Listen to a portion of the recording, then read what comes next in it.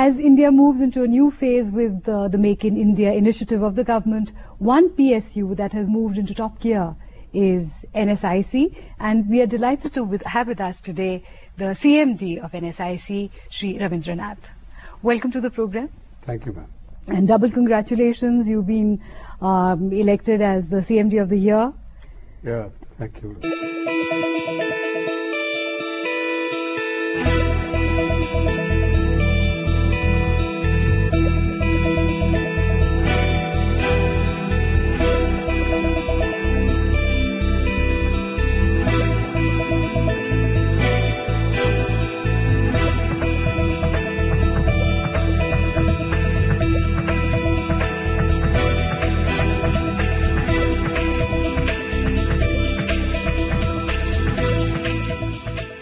NSIC celebrates its 60th birthday today.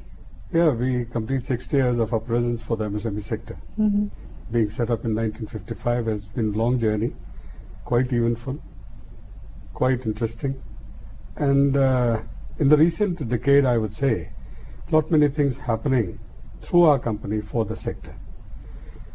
It has been a turnaround of the corporation, almost from a situation of obliteration, where people said, why NSIC? To a situation where we become a mini Ratna, and people say, why not NSIC? That's quite amazing, a long journey where, especially in the last couple of years after you took over, that it's moved into 200 crore company. 20,000 crore. 20,000 crore company. I don't even know my zeros. That's quite amazing, isn't it? Quite a success story. Yeah, if you look back, when we were around 2006, if I may say, this company was hardly doing a business of less than 2,000 crores, with almost about 935 people, earning less than 2 crores as a profit, earnings per share of almost 68 paisa. But then, the same group of people, with a few going out and a few coming in, this company changed gears, changed its focus, became, I would say, more professional, more customer friendly, reached 20,000 crores in 2015, earned a profit of almost 132 crores with 881 people. People ask for more number of employees, we reduced them and still achieved more. We trained our people. We conduct our management development programs and even programs for the lower rung of our employees in the C and D category, so that everybody is put through that. They know where the company is going, they know what are the schemes, how they have to be operated, and that is where the clarity comes in, the transparency comes in. And when you are transparent in your operations, there are no hiccups. What are the functions really of NSIC? I would say, if I may quote one of the consultants who did the restructuring of ours, they said NSIC is a complex organization, rather many organizations rolled into one. So if when you look at this definition, then you will see that what we do a hand-holding, we do a facilitation of a small enterprise into every area. We broadly confine these areas into 4 categories: the marketing, the technology, the credit, and the support services. Now when we look at marketing, and you just mentioned in the inaugural thing, Make in India. How does Make in India happen if you do not strengthen the competitiveness of the Indian MSMEs? You strengthen their competitiveness by enabling them to get the raw materials at the competitive prices. What we worry today is, China steel dump कर रहा है, China ये material dump कर रहा है. हम यही सोचते रहते हैं, पर ये नहीं सोचते हैं कि अपने लोगों को कॉम्पिटिटिव कैसे बनाएंगे. कॉम्पिटिटिव बनाने का एक इनपुट है उनका रॉ मटेरियल. छोटे उद्योगों को कभी भी रॉ मटेरियल बल्क मैन्युफैक्चरिंग की प्राइस पे नहीं मिलता. उनको बल्क मैन्युफैक्चरर कहता है कि आप जाइए डीलर या मिडलमैन के पास. You go there, get the quantities, because we are not going to serve you the small quantities. That is where NSIC steps in. We aggregate their requirements. When we aggregate their requirements, then on the other side we go to the bulk manufacturers. Well, we'll get you this much of quantity order. Will you give us? So they do give us. And we get the prices which the bulk manufacturer charge to the small enterprise. So the middlemen and the dealers are eliminated. The supply is assured, And over and above, as they call the icing on the cake, we get them the quantity discounts. Okay. If we do that, at least there is 10 to 15% of cost advantage which a small industry does. This is only one small beginning which we do. NSIC provides marketing support to MSMEs.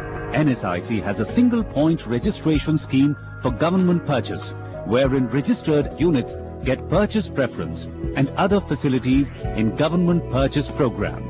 Tender and consortia marketing is a scheme that involves forming consortia of units manufacturing the same products to ease out marketing problems while processing large orders.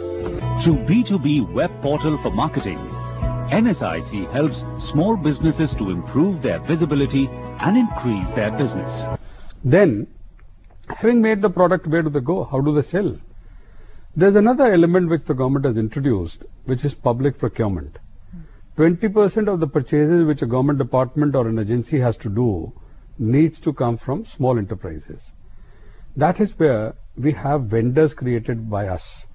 We register these small units and get them those tenders by participating on their behalf. Right. While we register, it's a third-party inspection which is done.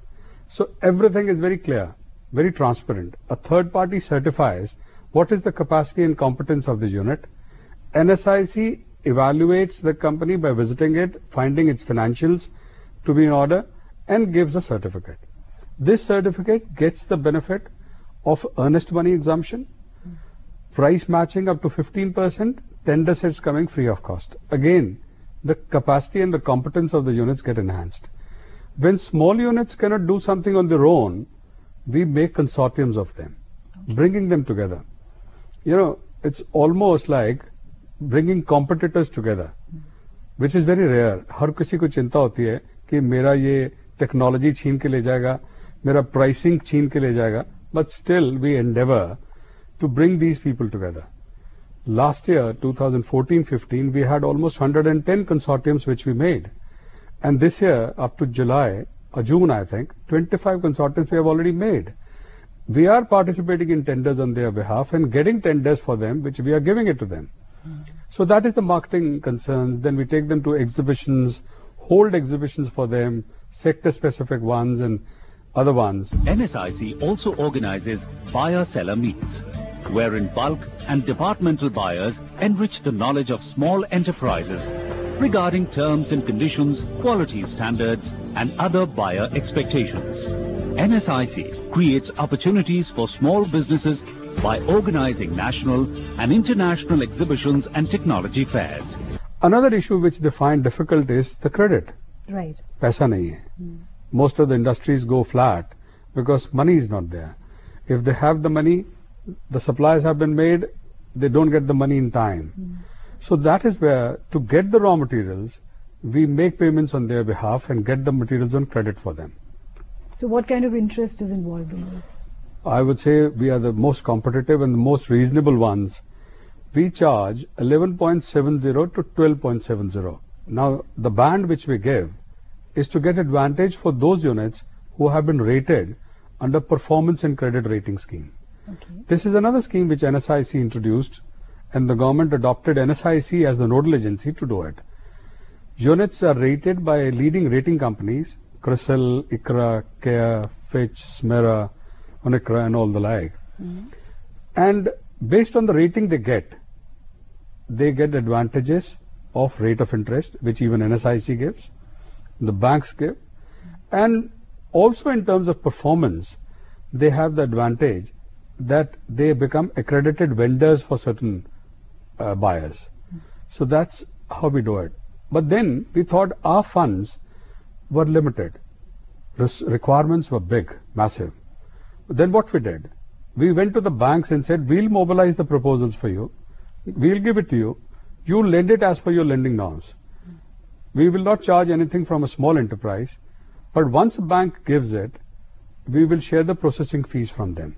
Okay. Today we have 31 banks and financial institutions for whom we mobilize the proposals from small enterprises and give them. The small enterprises stands to gain because we do not charge anything. We help them in preparing the forms as per the requirements of the bank, and in turn, there is no limit. It could be as low as 5 lakhs, 2 lakhs, 10 lakhs. Recently, we got a proposal sanctioned worth 75 crores. So that is the range on which we work upon. There is no limit on the value. There is no restriction on the nature of credit. It could be cash credit, it could be non-fund based limits, it could be term loan, it could be anything. So when a person comes to you, now that we talk about, creating jobs rather than asking for jobs that the Prime Minister has been talking about. So when somebody comes to you, does he have to come to you just with an idea? When it comes to entrepreneurship creation, it could be something like that. And for that, we introduced a new scheme of ours called Rapid Incubation for Entrepreneurship Development. Let me tell you, incubation as a concept world over is very different from the concept which we introduced. Right. World over, when you talk of incubation, you normally talk of giving some space where a person with an idea will come and start working. He succeeds or he doesn't. It's up to his willpower or his idea. But then we thought India has a different problem at its hand. If I may say, it's a problem. It's a challenge. It's a challenge. Our Prime Minister very strongly says, when he talks about the 3 Ds, one of the Ds he mentions is the demographic dividend. Right. It's truly an advantage today because we are a very young country. It's going to remain till one of the reports says till 2040. But it's a challenge if we do not address this issue of the youth, getting them jobs or getting them employment opportunities or creating self-employment opportunities for them. That is where we thought, why not create self-employment opportunities for them? And these are youth who are not necessarily highly educated or professionally educated. See, if you go into the statistics of our country, right, majority of our population, the young population, would not even have passed the middle. That is true. And I was truly amazed when I recently read the amount of graduates and above is perhaps in single digit or early double digit. So when you have that sort of a population on hand, so you have to think of something which is really we carry. And we carry in our rural areas. Thinking of places like Delhi or Mumbai or Chennai and things like that is a different ball game. But we have to look at people who are staying in the rural areas, and if you have to stop the influx, you need to address something for them. That is where we started this incubation concept, where we have small technologies, paper napkin making, socks knitting, soya milk plant, bread and biscuit making, tailoring outfit, beautician, your mobile repair, your laptop repair, grinding, packaging. There are about over 250 projects which we have. And we give them as per the requirements of a particular area, looking at the raw materials which are available over there. That is where, even if a student is 10th pass or not pass, has an aptitude, can sign, we bring them. We invite through applications. We bring them to these incubators of ours, train them through a structured training program of 3 months. NSIC uses its countrywide network of offices and technical centers to set up training cum incubation centers. By the time the 3 months are over, we invite the bankers also. For those of the students who would like to have their own project, become entrepreneurs, we help them in preparing a bankable proposal through these bankers who will guide them. We submit their proposal, and the advantage is NSIC students get also preference under PMEGP, which is the government scheme for subsidy to such and new entrepreneurs. So this all has, which we started today, is literally catching up like wildfire. We have, I think, 7 or 8 of our centers, 97 under public-private partnership mode. But those in the offing, those which are required, are fabulous. Most of the state governments, when we inform them as this is what we can do, they wanted, itne center hamari state mein laga dijiye, itne hamari state mein laga dijiye. You know, that is what is beginning to happen. And we are being tested. What capacity do we carry? Not only in India, recently we have been setting up these centers abroad on behalf of Government of India, the MEA wanted under the bilateral relationship, as well as on commercial lines with various foreign countries. We worked Countries such as? South Africa. If you happen to be in South Africa, you'll say it's the Europe of Africa. But still, they also have the population problem. They have a huge, large sector, but hardly any small-scale sector. Right. So if you have to create new enterprises, you need something on those lines. Then we worked with Senegal, and we worked with the Senegalese military, that their ex-servicemen should be trained on these things so that they can go back. When they cannot join the army again, they can set up their own enterprise and earn a living. So we set up for them, and now they are inviting that we should come there and set up another 6 centers for them. Similarly, we have done it in Rwanda, in Ethiopia, in Burundi. We are going to do it in Zimbabwe, in Burkina Faso, and recently I was in Bangladesh meeting people, because the Indian High Commission also wants that one such center should also be set up for the Bangladeshis. But when we went and explained what it is and how it can benefit, because Bangladesh also has a very young population, when they saw the merit of it, one of their institutions has come forward and said, we would like to have 10 such centers in our country and NSIC to assist them. So it is literally, what our Honorable Minister says, from Berozgar to Swarozgar, or what we translate in English and say, from unemployment to self-employment. And anybody who does it will naturally be creating jobs. Suppose I set up a bread and biscuit making machine. I'll be creating an employment opportunity for at least 3 or 4, if not more. Somebody will be helping me in all those activities. That is how in the rural areas you happen to create job opportunities for those who cannot fathom for themselves. That's really fantastic work that NSIC is doing. We'll talk a little bit more about it, but before that, let's take a short break. We'll be right back.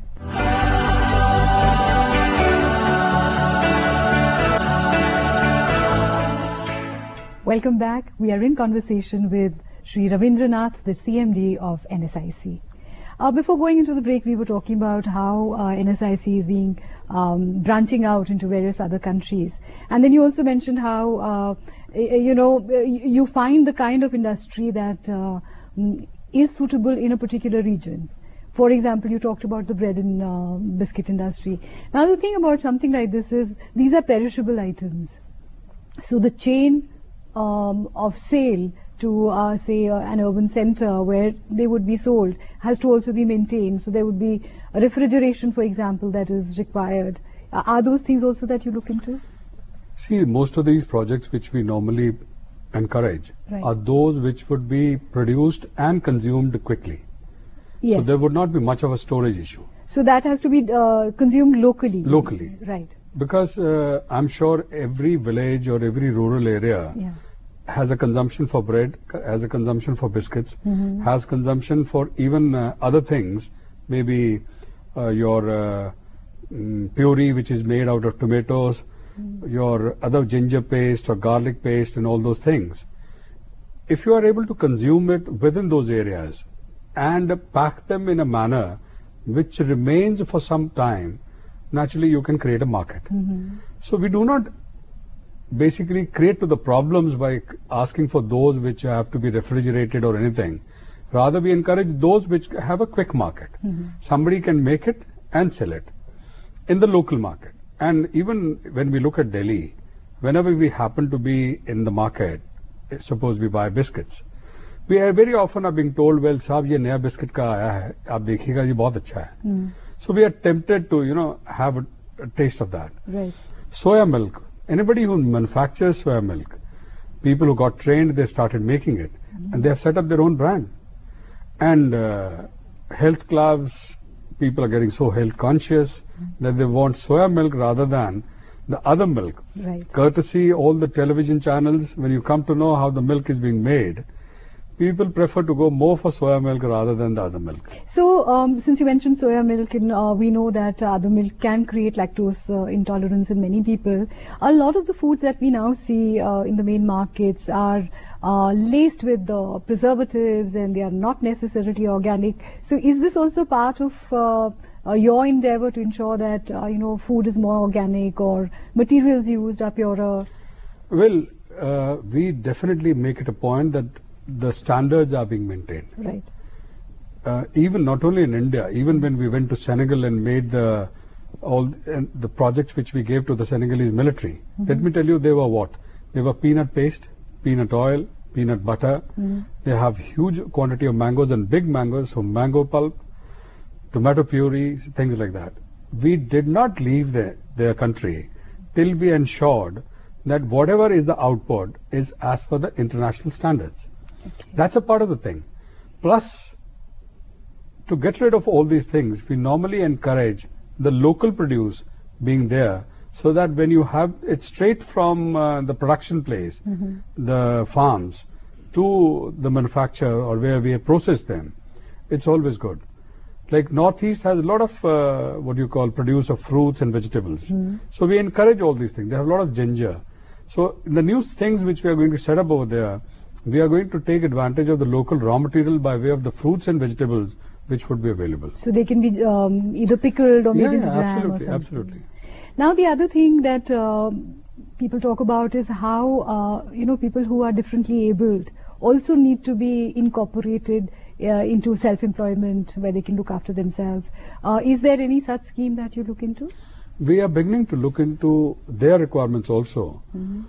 Of late, there has not been much, because when we started this, we basically looked at the big scenario, the big picture, the youth who really requires all these things. It is not only the youth, I would say, it is some of those who are employed with people who would like to have their own maybe workplace to work in. We help them. But then all these people who are differently abled, challenged, we would definitely be now exploring things which can be done. But let me also mention, one of our technical centers at Hyderabad teaches electronics to deaf and dumb people through the sign language. One of our employees has been trained in this aspect. He is a President Gold Medal winner, and we teach these people through the sign language. And it's amazing. A great success we have gotten that. What about women? How do you bring women into the fold? Well, women are those which so far I have found to be the maximum beneficiaries, especially in Northeast. I see. If I may say, during the last 3 years, almost 450 successful entrepreneurs have been created out of those who got training with us at the incubation center we have in Guwahati. Majority of it females. Even at other places, like let me share with you, Kolar is one place where we have a small center. Kolar was once upon in time a gold mine area, and now it's almost a sleeping town. We encourage the local housewives to come out and do some trainings so that they can set up their own enterprise. That is where now we have these ladies who got training with us running their own boutiques. So it's a game changer. The rapid incubation of NSIC has helped many incubatees to start their own micro-enterprises in various parts of the world. Success stories are small but growing, creating a big impact in the society. What about certain areas like, many parts of North India where societies are more conservative, women are not allowed to move out, and yet they need to earn their bread and butter. So are there any kind of orientation programs that you have? Or? It's more of awareness programs which we conduct. Right. And at certain places, let me tell you, the approach is very different. Like, we'll go to a mosque, and after the prayers, we'll try and gather those people, or go to a church, or go to a temple, or go to a gurudwara. After the prayers, we just aggregate them, congregate them, and tell them the advantages of getting training from our centers. When you walked into NSIC, it was, let's put it bluntly, not doing so well, it was bimar almost. What is it that you came with? What was that vision that you came with that brought about this change? I always carried that confidence that this company will bounce back. What gave you that confidence? The sector. Okay. When I looked at the sector, what is the biggest challenge for any enterprise? Do you have people who will use your services? If you have that sector in front of you, then what else do you require? You have only to work upon your systems, the company's systems, the company's people. If my people were at crossroads, we had to show them the path. If our systems were obsolete, we had to bring them to the modern times. So that confidence I always carried. Maybe I was very passionate about my company, which I remain even today. So that is from where we started the turnaround. How do you keep your employees motivated? Which is usually the problem with most PSUs, that there is a lack of motivation. The biggest motivating factor in our corporation is the annual conference, where people vie with each other to go there, and only the performers come. And the amount of significance which every employee who performs gets from the CMD, from the top management, it's, I would say, unparalleled in public sector. Where the CMD himself attends the program for all 4 days, becomes a part of them. It's very rare where I can put my hand on somebody's shoulder and say, how are you doing? How is your son doing? How is your family doing? What are your plans? So when they become one with me and I become one with them, that is where it becomes as an NSIC family. So that is where you get rid of the hierarchy and there is no protocol. If I have 900 people today, I would be knowing 850 by name, knowing their strengths and weaknesses, so that I can tell them. If I can applaud them, I can also reprimand them. And they know that if we get the applause, if we don't perform, the reprimand is going to come. But that's few and far. It's largely the applause because most of us are doing well. Besides being hopeful and with some sort of a work plan, you also had to be very courageous. Well, I traveled a lot. I traveled to every nook and corner of the country. I traveled to be with my people, to tell them that I am part of you, and as long as we are together, nothing will happen. I had the clarity of the whole operations because being a finance man, I was looking after the financials also. I know what can be done, what cannot be done. And since largely our operations were having linkages with finance, you give raw materials, you know what interest you have to charge, what service charges you have to charge. So we knew how they have to be rolled in. So when I traveled almost across the country, that's how I came to know about 850 people by name. They also started believing in me. See, you have to lead by example. And when you do that, everybody follows you. This is what happened. Then whatever we decided in the annual conference, in the first, fortnight of the year, and then people know what they've got to do in the whole year. Naturally, they will be doing it. Now we have gone even a step forward, where we do video conferencing with our people. Every month we talk to them. So what has happened? What have you done? Is there any problem? And when you become accessible to them, even if you might say the CMD has to keep himself aloof, but then if CMD becomes a part of his people to address their concerns and give them the confidence, the battle is won. One other aspect of Make in India that the Prime Minister has been talking about is to predict what the future industry should be all about. What are the kind of skills, what are the kind of things that you will need in the future that we should start preparing for from now onwards. So is there something that you're doing in that aspect? See, skilling India is another challenge. Right. And for that, we have our technical centers, what we call the NSIC Technical Services Centers, the NTSCs. We have them, one in Delhi, another one in Rajpura, Aligarh, Havada, Guwahati, Hyderabad, Rajkot and Chennai. In all these centers, they were set up as prototype development training centers, but the prototype is things of the past, history. Now, we are training people over there, but the training has to be made which is in sync with the requirements of the industry. So that whom we train get absorbed in the industry. Right. If we train people and they don't get an employment, there is no use training and creating a skilled workforce which doesn't get a job. So that is where we begin to train as per the requirements of the industry. We held a job mela in our Okhla campus. This also has been one of your innovations to hold job melas. Yeah, see, we have to get these people employed. So we have to invite the industry. It is again the role of what we call a facilitator. We facilitate in training, we facilitate in getting jobs, and we facilitate in getting trained manpower. Right. So that is the synergy which we try to build, and everybody is happy in that. 55 companies normally come to my Delhi campus, 25-30 companies come to my Hyderabad campus. That's how we go on splitting. Now we are trying to get in touch with most of the leading public sector companies. Suppose there is a company which is into shipbuilding and it requires welders. So when we spoke to them, they said, we require so many welders, machinists, this. Can you train them for us? So again, it's an opportunity which we need to seize, get them the people who are trained, and for the youth, get them the training which is in demand, because the job is there in the offing. In this entire thing, where do you find your energy and your inspiration? The people, my colleagues. When I see that hope and the spark in their eyes, it really makes me work as many hours as they want me to be.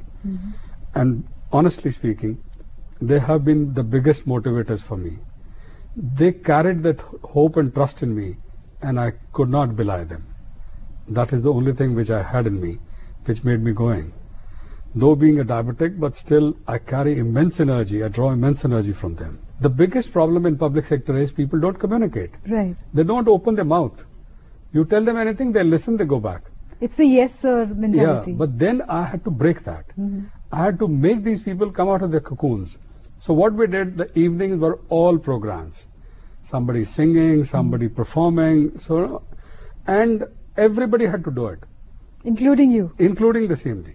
Okay. So when you have to be one among them, you have got to perform. So when we had to do that, that is where people started coming out of it. And the first time we did it, people literally jumped on the stage because they found an opening to that.